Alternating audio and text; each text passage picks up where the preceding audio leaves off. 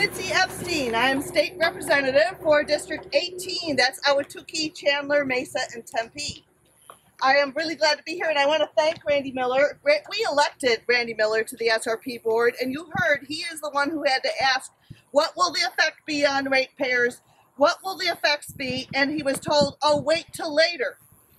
We expect more and better from SRP. I want you all right now to take a deep breath. Just take a deep breath. If you have COPD or asthma, that hurts. Air pollution hurts. We're coming off of 4 days of high pollution alerts in Arizona, in Maricopa County. 4 days in a row, and we've had over 51 days of high pollution alerts in Maricopa County so far this year. That's more than one a week. This is serious because air pollution hurts. I first started watching those high pollution alert days because my father has emphysema and my son has asthma. I should say my father had emphysema. Both my father and my mother-in-law had COPD, and we lost both of them this year. And it's been a very bad year for ozone pollution, and that may be a coincidence, but by golly, it hurts me in the heart. Air pollution hurts. And we need SRP to listen to us when we say air pollution hurts, and stop making choices that are going to make the climate crisis worse, and that will make air pollution worse.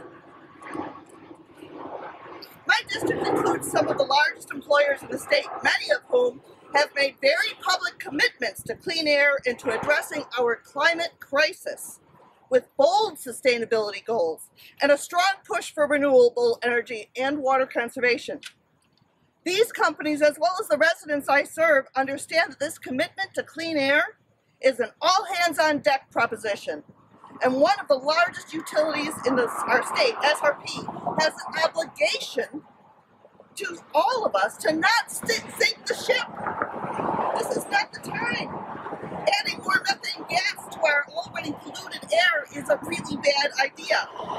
Over the past 20 years, we've seen a faster rise in the atmospheric concentration of methane, and if we don't act now, the Paris Agreement's 1.5 degree centigrade target cannot be achieved at a reasonable cost. We need to reduce methane emissions by 40 to 45% by the year 2030 to achieve the Paris goals. Adding new fossil fuels now is not the answer. There's a report, the Global Methane Assessment, Benefits and Costs of Mitigating Methane Emissions. In it, it describes that methane contributes to the formation of ground-level ozone, a dangerous pollutant. Ozone attributable to anthropogenic methane emissions causes approximately, wait for it, 500,000 premature deaths globally per year. Thus, human activity leads to methane emissions that lead to ozone, that lead to 500,000 people dying prematurely on the planet each year. And that is cause for an all-hands-on-deck solution to reduce methane emissions, not add more. Obviously, adding more fossil fuels at this time is both short-sighted as well as an affront to the companies and residents that SRP serves. So far this year, again, I remind you, 51 days that exceeded air quality standards for public health and 111 days that were only at moderate air quality. Air pollution hurts, and let's remember that. Methane gas also harms the ecosystems and crops by suppressing growth and diminishing production.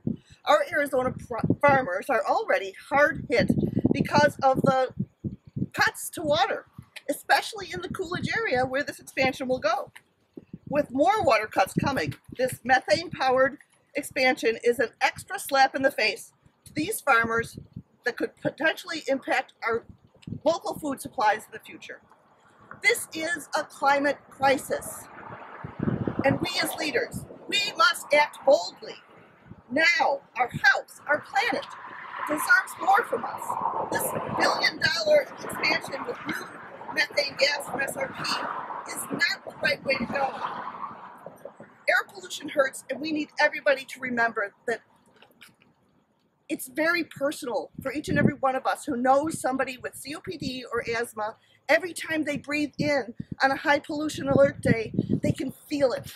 And we are all feeling it every day. It's affecting our children's lungs in a long-term way. We've got to turn the corner and right the ship on air pollution. And SRP can do that. I believe in you, SRP.